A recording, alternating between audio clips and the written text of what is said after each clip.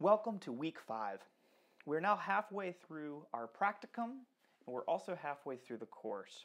So I'd like to just pause here to say a few words about where we've been and where we're headed. During the first week, I introduced Dietrich Bonhoeffer's vision of the spiritual life as he presents it in Life Together. Hopefully you've continued to make your way through the book. And if you haven't made it all the way through the book, that's just fine for now, but you're going to want to wrap that up by the end of next week, by the end of week 6.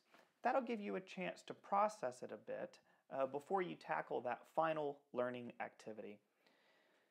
In weeks 2 and 3, you'll remember, we explored 2 key concepts for thinking about spirituality and discipleship today: practices and stories. Practices, we said, are those shared activities that address fundamental human needs and that, when woven together, form a way of life. We explored how practices play out in culture, in church, and in ritual. To explore the role of stories, we watched Staropali's documentary, The Stories We Tell. And we practiced the craft of storytelling ourselves by writing our spiritual autobiographies. Also in week 3, we chose a practice and committed to 4 weeks of action and reflection together. Last week we began our consideration of everyday life by exploring the home, and this week we're exploring work. Now, to do this, I'd like to offer up 3 brief reflections. In your readings this week, both Sharon and Ammerman consider work within our contemporary world, and that's really important. But the reflections I'd like to offer here offer a broader set of perspectives on work and labor. They'll offer some historical and theological background, but they will also offer some further questions for reflecting on the role of work today in our spiritual lives.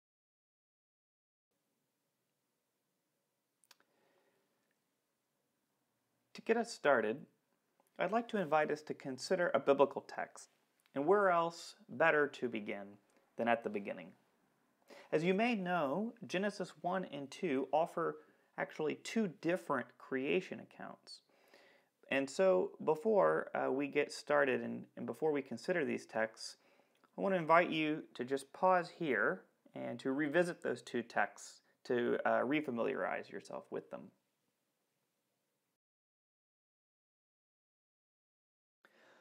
When he reflects on these passages, Fretheim makes some very helpful observations. Most basically for Fretheim, it is the importance of God's evaluation of creation as good.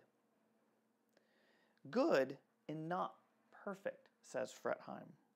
Perhaps one of his most helpful observations to this point is that the word subdue in Genesis 1:28.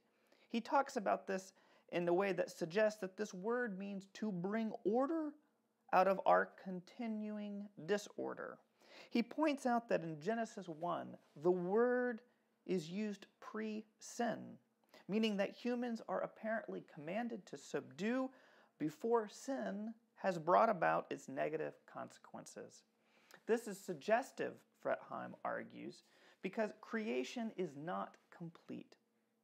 It is in process, and God has chosen humanity to partner with God in this ongoing process of co-creation. In his own words, he says, "From God's perspective, the world needs work, development, and change. They are what God intends for it, and God enlists human beings and other creatures to that end." Or from another angle, God did not exhaust divine creativity in the first week of the world. God continues to create and uses creation in a vocation that involves the becoming of creation. And by this reading, our work and our labor, they are not primarily seen as the consequences of sin, as Luther is going to view it, though our work does change in light of the developments of Genesis 3. But instead, as Fretheim argues, we are made for work. We are made to be agents of God's creative work, And when God creates, evaluates, and claims that creation is good, God implies that we have a role to play. At its most basic level, when we talk about work theologically, one of the things that we want to think about, to claim, is that we have first and foremost the vocation of creation. And Fretheim helps us to see that in some particular ways in his reading of the Genesis creation text.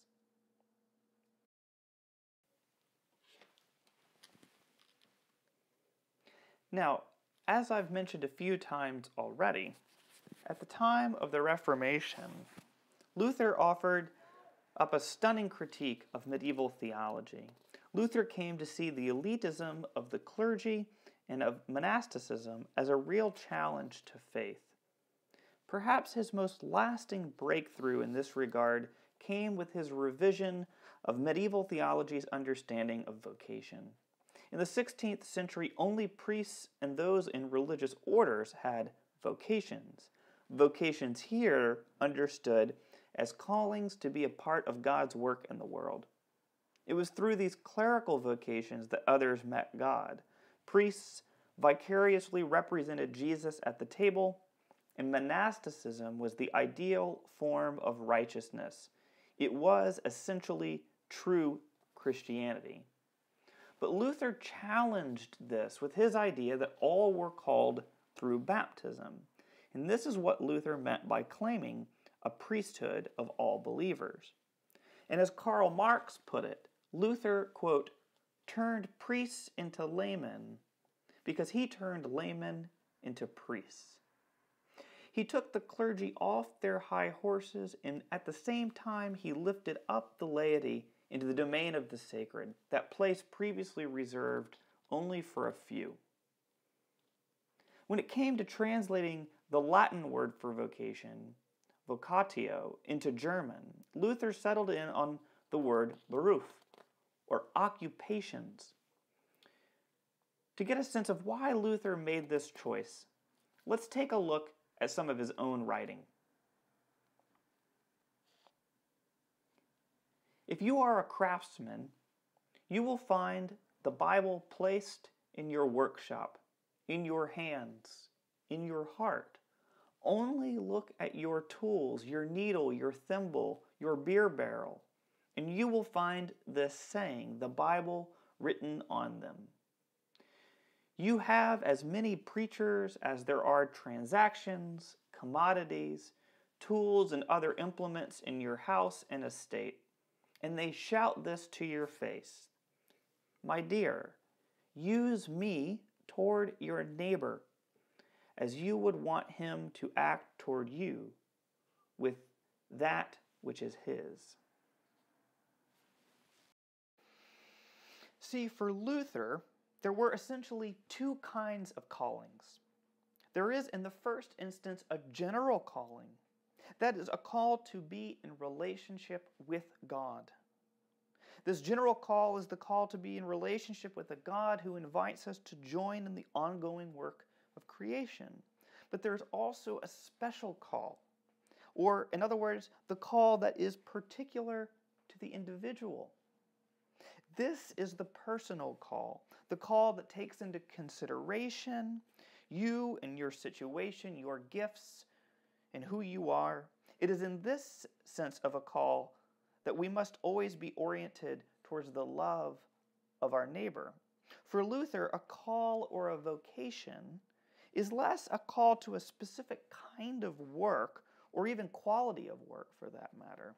And it's more a specific invitation to orient oneself in one's work, whatever it may be, toward the end of serving one's neighbor.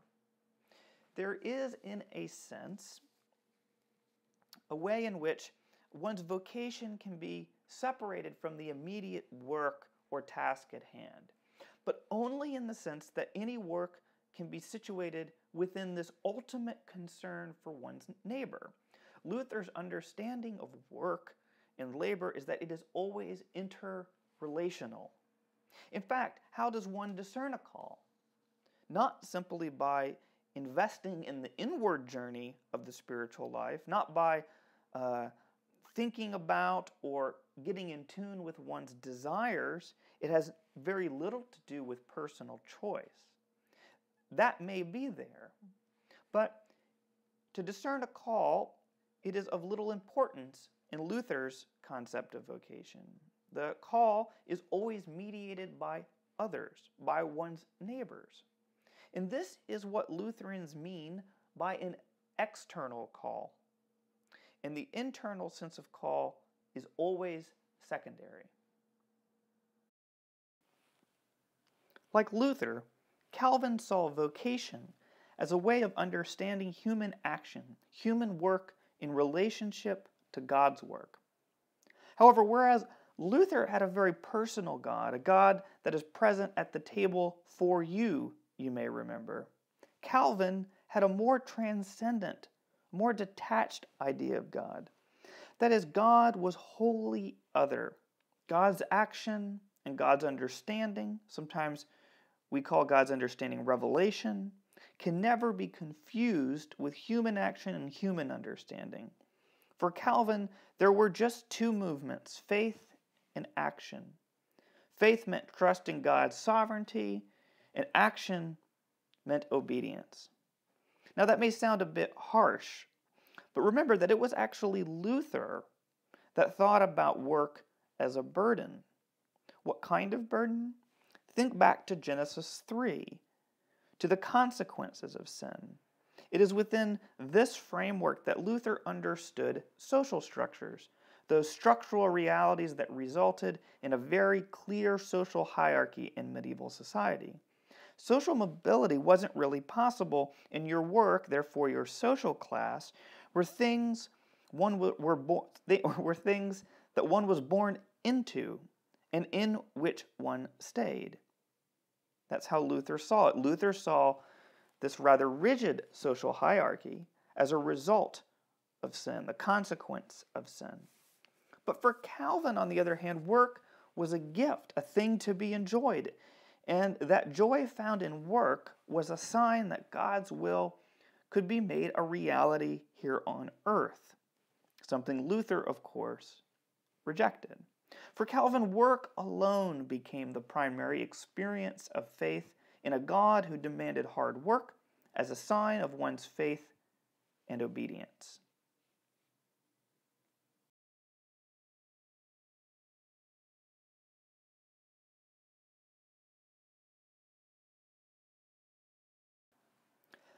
Perhaps you know this, but Max Weber, in his famous work, The Protestant Ethic in the Spirit of Capitalism, links Calvin's understanding of work, work understood as ordained by God, as intrinsically good, a sign of faith and obedience, as the, quote, ethic of modern capitalism. It is this Protestant work ethic which encouraged hard work and expected something in return. It's this kind of notion of work that will lead into modern-day capitalism, right? And it didn't take long, of course, before this concept of work led to the final concept that I want to discuss in this lecture, the contemporary idea of the self-made man.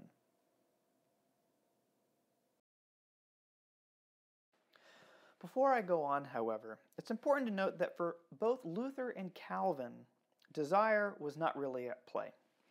For Luther, one had to have an external sense of call. There had to be a relationship involved. And for Calvin, desire was even more suspect.